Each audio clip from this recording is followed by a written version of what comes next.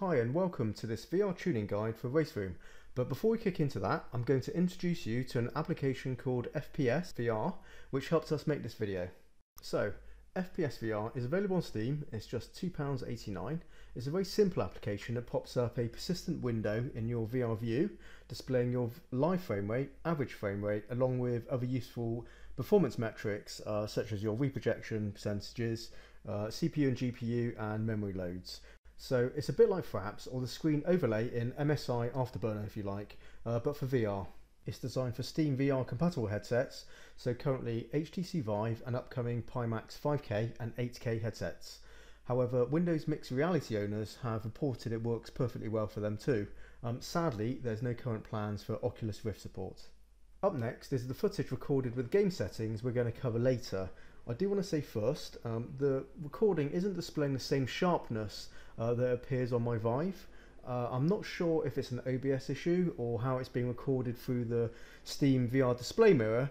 I recorded the race several times and this is the best I managed. I just wanted to lay that out as the recording isn't terrible, but it's definitely not the exact representation of the image quality I felt I experienced. So I just wanted to be fair to the game.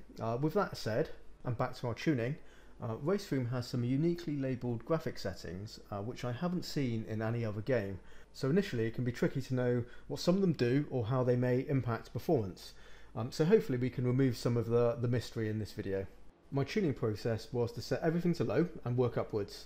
But first I needed to address the resolution. At the default of 100% super sampling, RaceRoom was very blurred for me. The 1080 Ti can easily cope with 160% super sampling.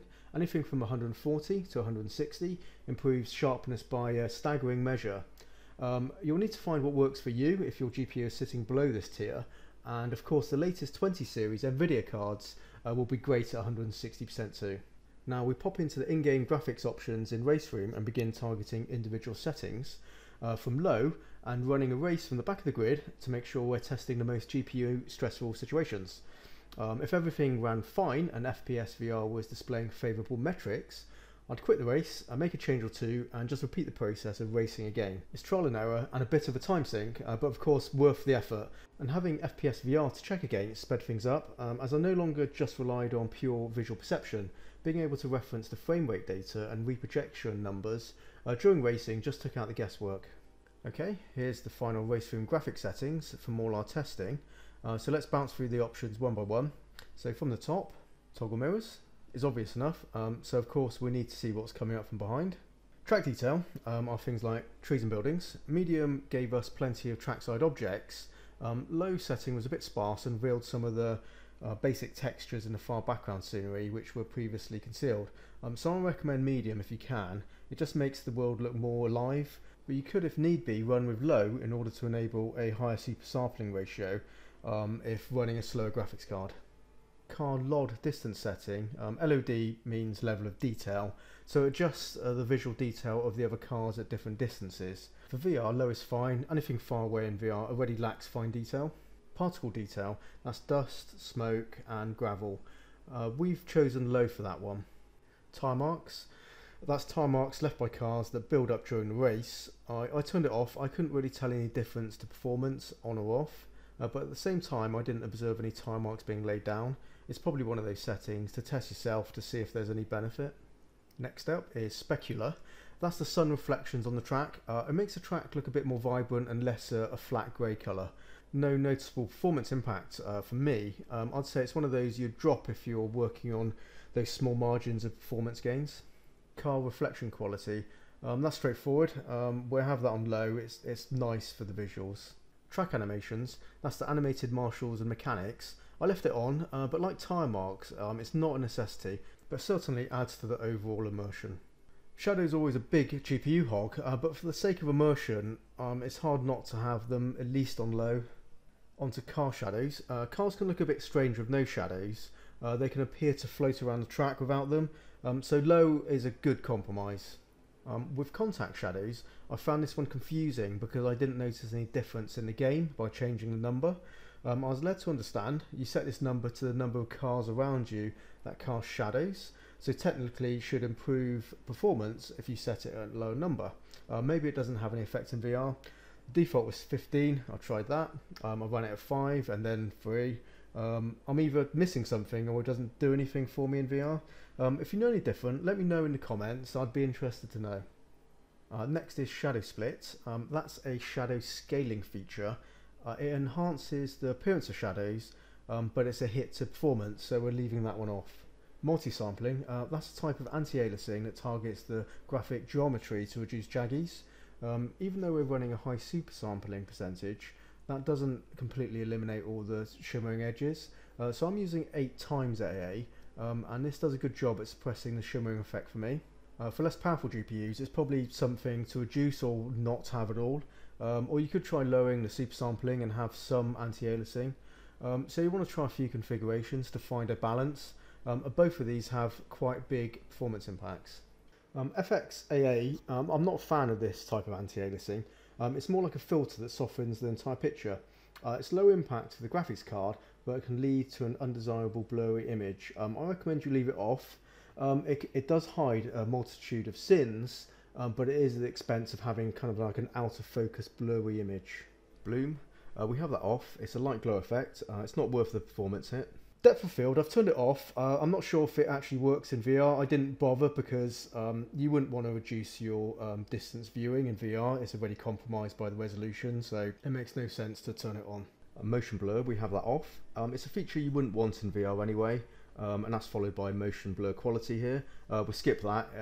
It's already off on the motion blur setting, so it doesn't really matter what the quality's set at here. Light shafts, that's sun rays. I turned it on, but it turned itself off in the settings when I checked back later. So I just skipped this one as not VR compatible, or at least not compatible with some of the lower settings we've chosen elsewhere.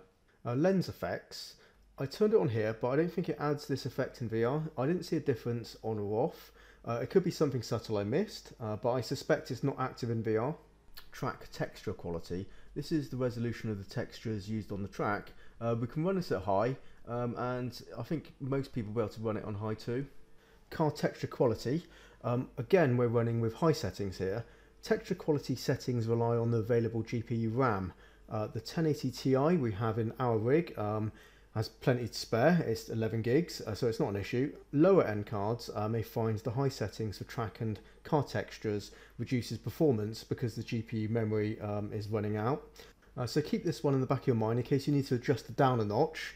If performance seems compromised and all the other settings seem okay, it could just be a RAM issue. Rear view mirror quality, low is just absolutely fine. Shaders, this covers the overall lighting and shadow quality.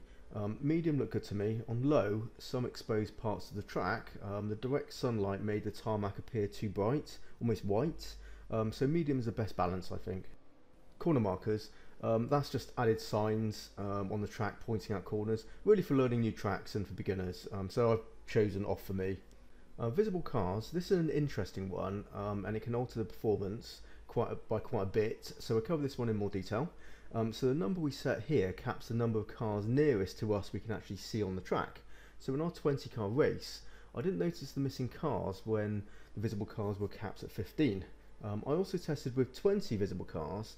Yeah, you can tell the difference by running the races back to back, and you actively observe the differences, such as on long straights or at the beginning of the race. But when running 15 visible cars, it didn't break the immersion, as 15 is plenty to see around you. You're not really gazing that far ahead and counting cars.